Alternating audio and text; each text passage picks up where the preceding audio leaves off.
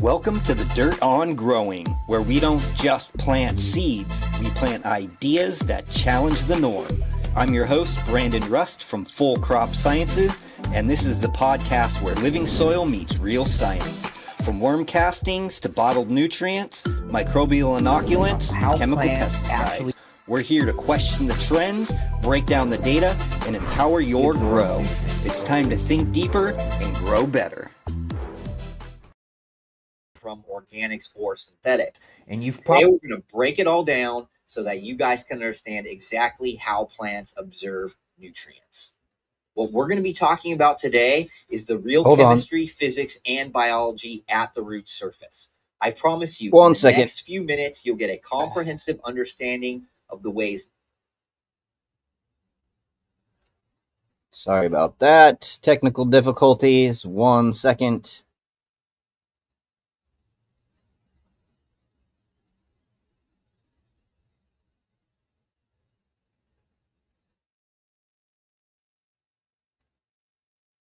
Actually absorb nutrients.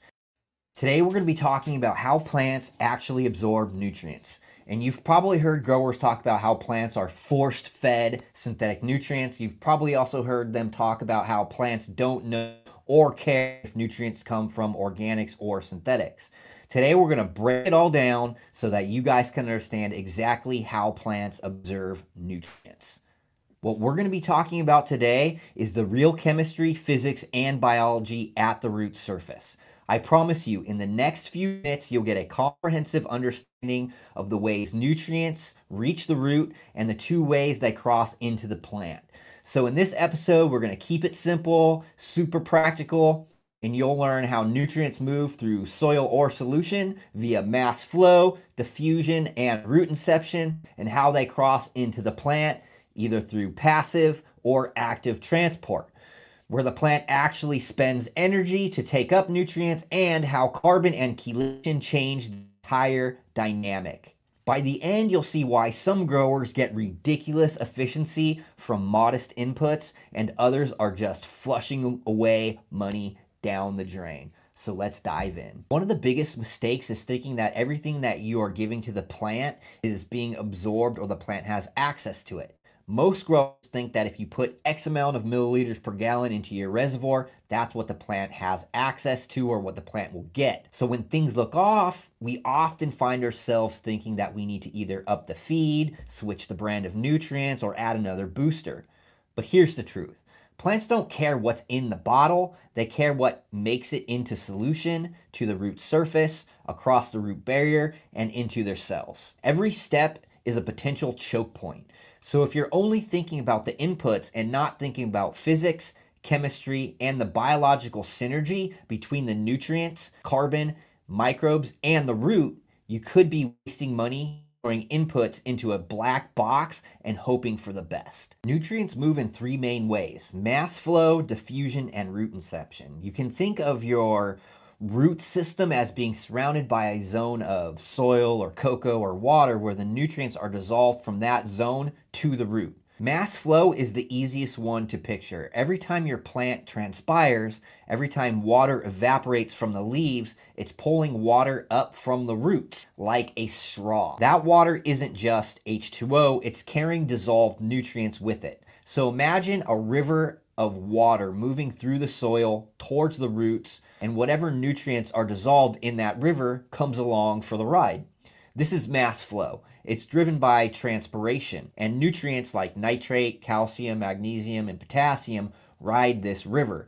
This means that any nutrients that are moving via mass flow requires transpiration to be uptaken into the plant. If your VPD is wrong, if your plants aren't transpiring, your nutrient river slows down. If your media is cold, compact, or waterlogged, roots struggle and flow slows down. If your media hydrology is either bone dry or constantly oversaturated, you're also messing with mass flow. So when someone says my plants look deficient, oftentimes the first reaction is add more. The real problem might be you don't have a river, you have a swamp. Fixing your environmental parameters, your watering parameters, and any issues that could slow down transpiration can improve mass flow and nutrient uptake. The second way that plants absorb nutrients is through diffusion. Think of diffusion as a crowded room. One corner of the room is packed with people, another corner is nearly empty. Over time, people naturally drift from the crowded side to the empty side. Nutrient ions do the same thing. If there is a high concentration of, say, phosphorus a little bit away from the root and a lower concentration at the root surface where the plant is sucking it up, P will slowly drift and diffuse toward the root to even out that difference. This is a huge deal for nutrients like phosphorus and many micronutrients. There are three main factors that can affect diffusion, and they are moisture, too dry and diffusion almost completely stops, temperature, like cold, which slows down everything, and soil structure. If water films can't form and connect, ions can't move easily. You can have plenty of phosphorus in your soil solution, but if diffusion is slow, the plant can't access it and it can become deficient. The third pathway is called root inception. It's pretty simple. As roots and root hairs grow through the media, they literally bump into nutrient ions. The more your root system explores, the more it intercepts and uptakes nutrients. Then if you add mycorrhizal to the mix, it changes everything. Mycorrhizal fungus will attach to roots and send out extremely fine filaments called hyphae into the soil. They explore far more volume than roots alone. They're incredibly important for things like phosphorus and micronutrient acquisition. So your root system isn't just what you see when you pull the roots out of the pot. It's roots plus fungal networks all intercepting nutrients out of the soil. So now that we've gone over the three main ways nutrients move through to the root surface, we'll move on to how they cross into the plant cells. You can picture the root like a city with walls and checkpoints. To get past customs to the inner city, the xylem, ions have to go through cell membranes, and there are two main ways this is done: through passive transport and active transport. Passive transport is like rolling downhill. If it is easier for an ion to be inside of the cell than the outside based off of charge and concentration, it can move through specific channels or carriers without the plant having to use energy. This includes things like ion channels for potassium or water and nutrients moving through aquaporins, which are small water channels. Passive transport only works with the natural gradient, but plants don't want the same nutrient concentrations inside the cell wall as outside. They want to control it. They want to concentrate some nutrients and exclude others. This is where active transport comes in. Active transport requires energy, or ATP. Active transport is like walking up an escalator that is going the wrong way. You have to spend energy to fight the gradient. Plants do this with hydrogen, ATPase, pumps in the root cell membrane. These pumps use ATP, the energy exchange currency for all biology, to pump hydrogen ions out of the cell into the space outside the cell. That creates a proton gradient. More hydrogen outside than inside. It also creates a charge difference. The inside of the cell becomes more negative. This allows for nutrient ions to be pulled into the cell.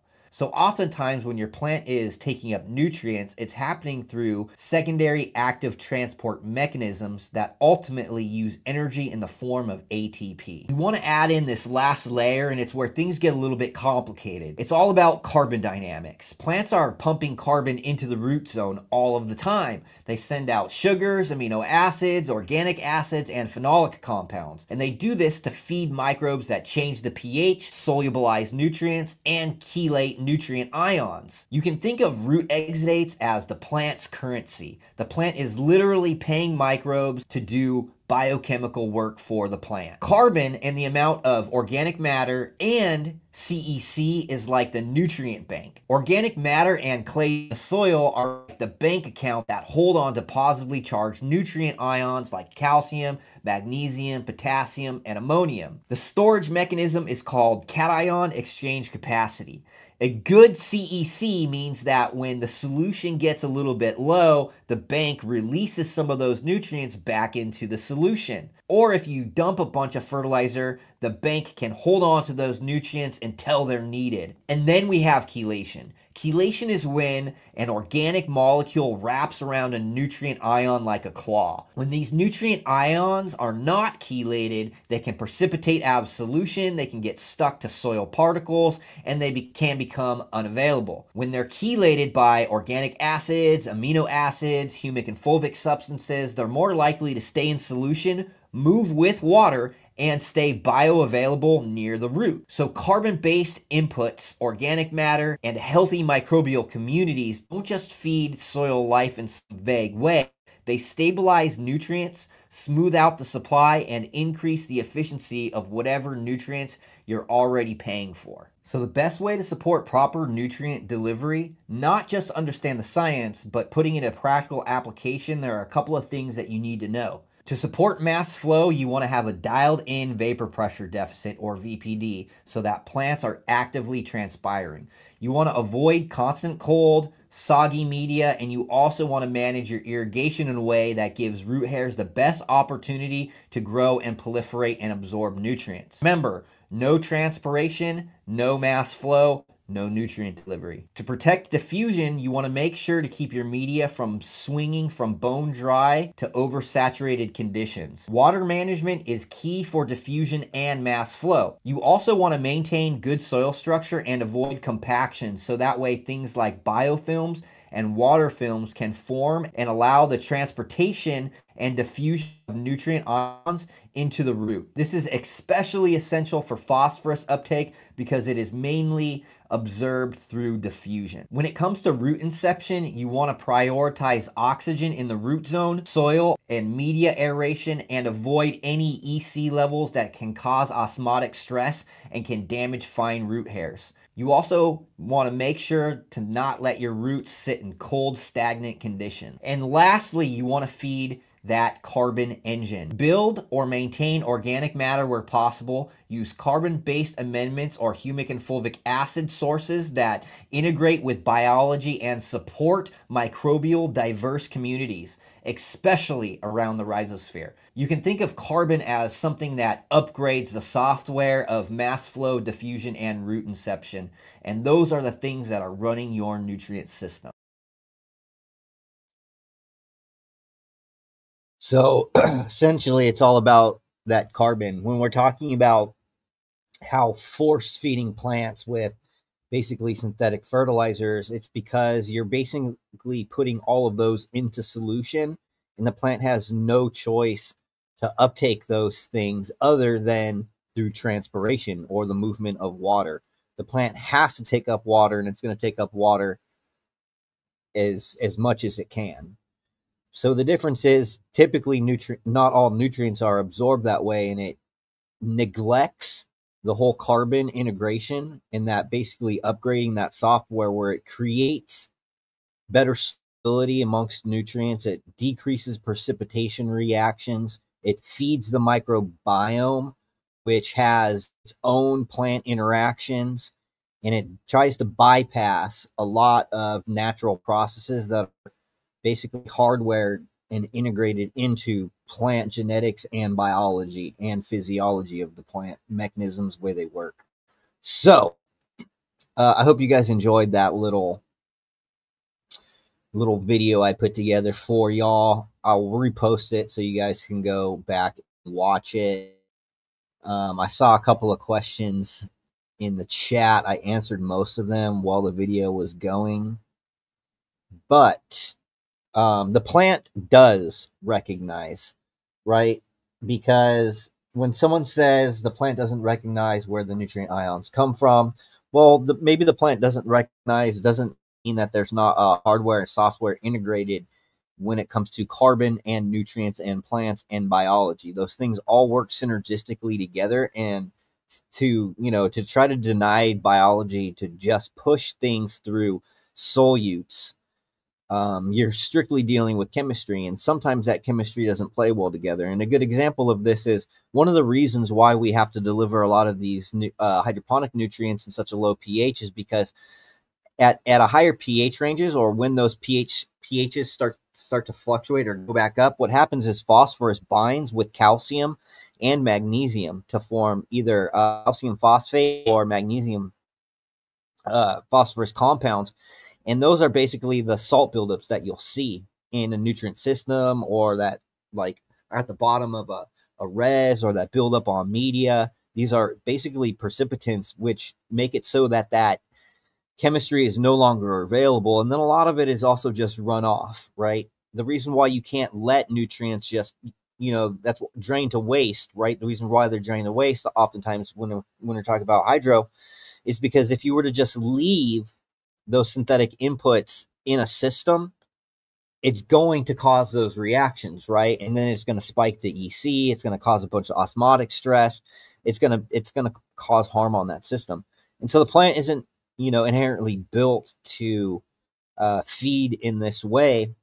And so when we're talking about the logistics and the efficiency and the delivery mechanisms that are inherently built in with mass flow, diffusion, root inception, and carbon, it's the only thing that makes sense from a logistics perspective.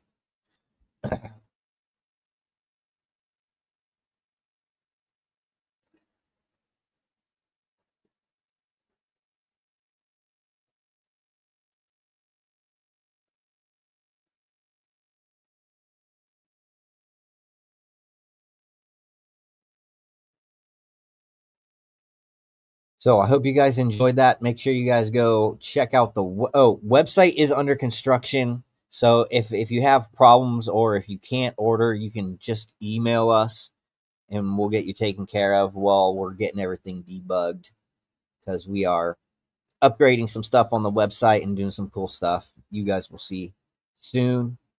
Anyway, so long. I'll see you guys next time.